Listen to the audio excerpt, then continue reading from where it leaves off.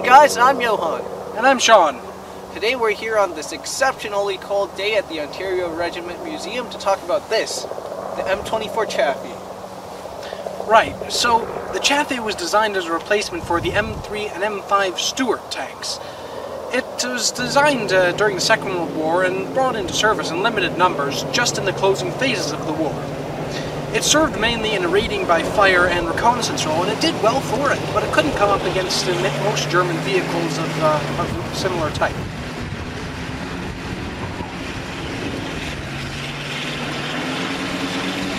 Okay, so now here we are on the front of the vehicle. First of all, we can notice that, like many World War II tanks, the M24 Chaffee has a front bow machine gun. As well, we've got lights just like any other vehicle, modern or old. We've also got two tow attachment points, and we can see the side of the turret. One of the things to note is the hatch on the loader side of the turret, which would allow the loader to throw empty shell casings out of the turret and generally clear it out. Right, now if you'll follow me onto the side of the vehicle. Right, so now we're at the side of the vehicle. We can see the front of the M24's turret, especially the thicker mantlet armor at the front, and the 75mm rifled gun, which was an improvement over the Stuart's 37mm gun. As well, what's prevalent on the side are these mounting points. So on this side we've got a steel cable for towing other vehicles and whatnot, and on the other side we would see tools such as axes that the crew of the vehicle might need to get out of whatever situations they run into. Also, we've got these side skirts and 5 road wheels down here. The road wheels themselves are connected to a torsion bar suspension system which give the M24 far better mobility than its predecessors, the M3 and M5 Stuart light tanks. In fact, the M24 has a maximum road speed of 58 kilometers per hour. Now let's continue on to the back.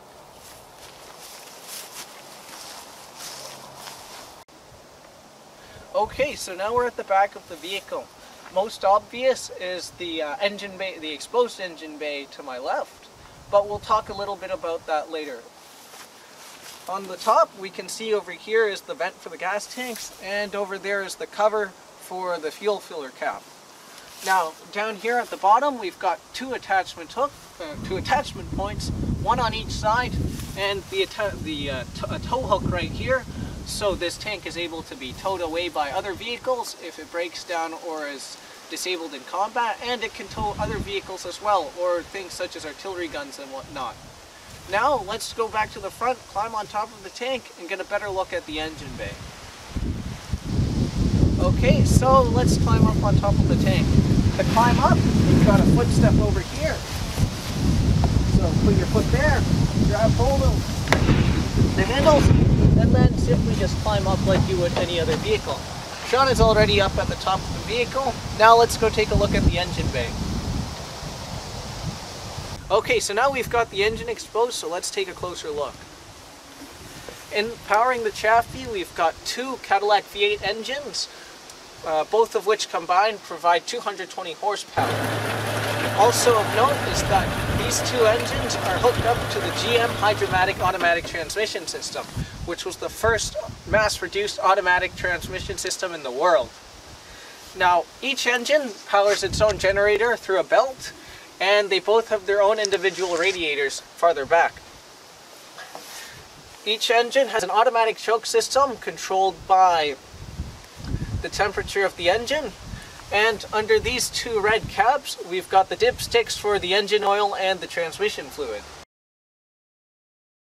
And then if you look all the way back here, underneath the engine cover, we've got the radiators. So under this cover, we can access the coolant tank. Now let's talk about the turret and the inside of the vehicle.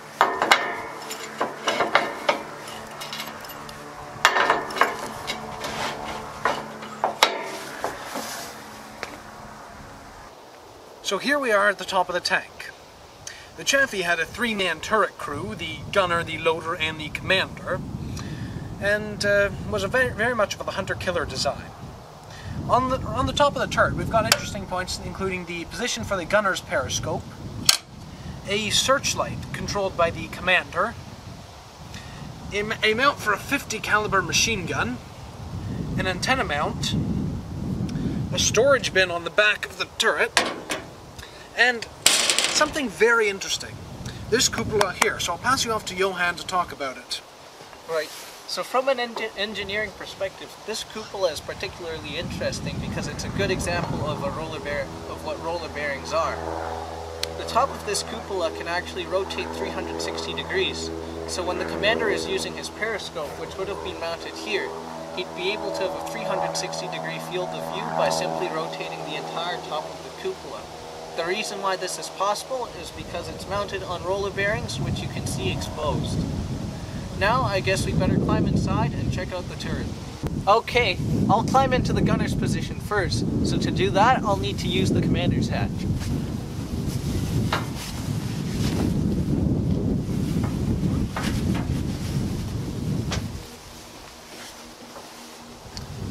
And I'll follow him, sitting right down in the commander's position.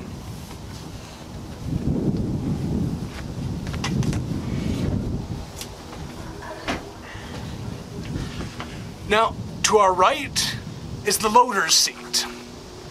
Now, why don't you all come down and join us? So here we are inside the turret of the Chaffee. As you can see, it's a three-man turret, the gunner, the loader, and the commander, which is a major improvement over the Stuart tanks, which only had two men in them, that being the loader and the commander, who also served as the gunner. This improvement allows the commander to pay far more attention to the surroundings and situation, and to focus on commanding the vehicle. Now, around us, we've got space for all kinds of equipment, including a mount for the M3 grease gun, which was issued to vehicle crews even in the Abrams up till Desert Storm. Here we've got the intercom and the radio, and we've also got controls for the spotlight mentioned above.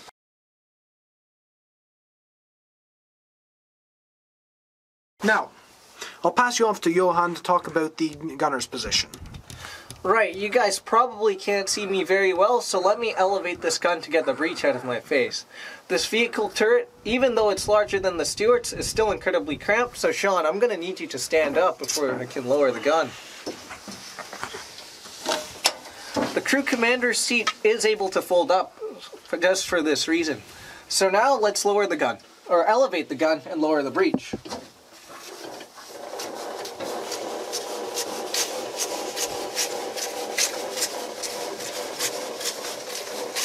Right then, now you can probably see me better. I'm in the vehicle gunner position.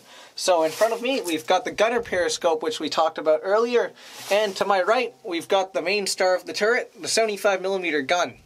This particular gun is demilitarized, so it's missing major parts such as the breech block on the back, but we can still see the barrel, and we can see a bit of the recoil mechanism here, which would have dampened the shock of the gun recoiling backwards. Also important features are these two metal bars on both sides of the gun.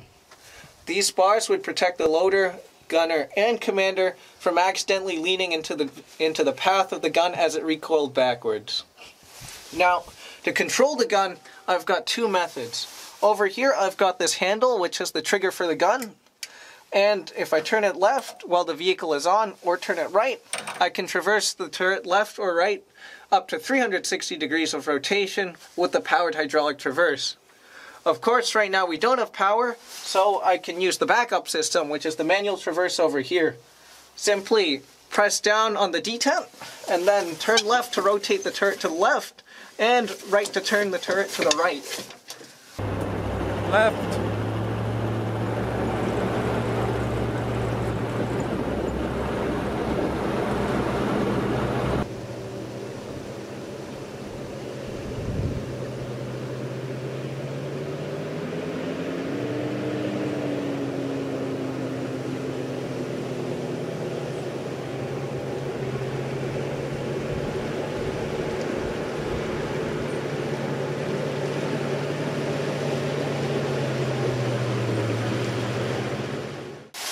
In terms of elevation, I've got this wheel down here.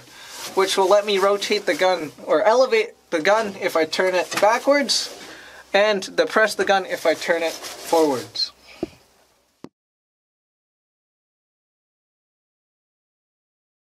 In front of the gunner are the mountings for the main gun sights.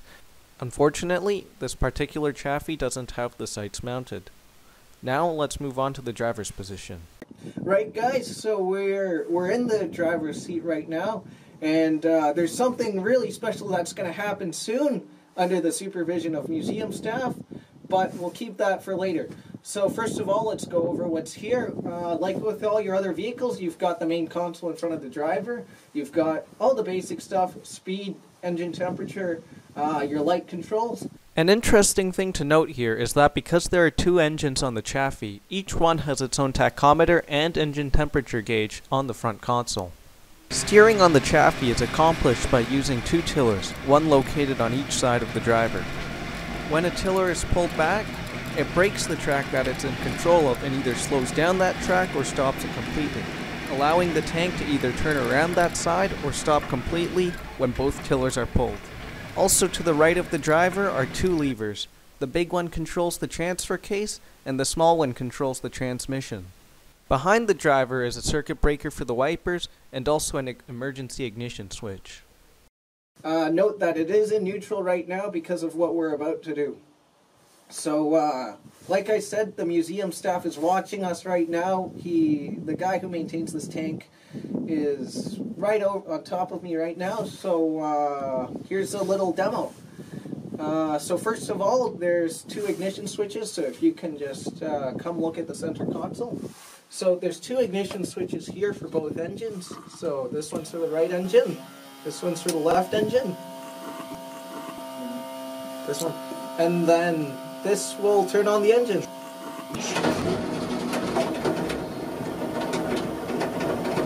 Right, so off to the next position now. We'll turn off the engines by just turning the ignition.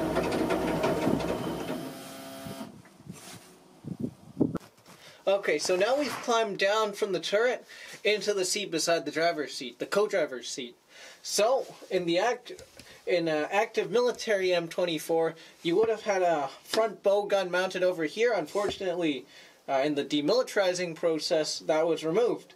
So now we only have a barrel to show you what it would have looked like from the outside. Now, the co-driver's main job was to, well, co-drive the tank. He would be able to control the front bow machine gun. But most importantly, he had a duplicate set of controls, so I've got two tillers at the front on both sides of me to control the steering, as well as a gas pedal. That way, if something ever happened to the driver, the co-driver would be able to take over duties and hopefully get the tank to a safe area. Okay, that's about it, guys. Thanks for watching, and most importantly, thanks to the Ontario Regiment Museum for supporting all our videos. If you guys have time and you're in Canada, you should definitely go visit them. They're located in Oshawa, Ontario, and maybe think about giving them a donation because they help us out a lot. That's about it. Time to head out before the Germans get here.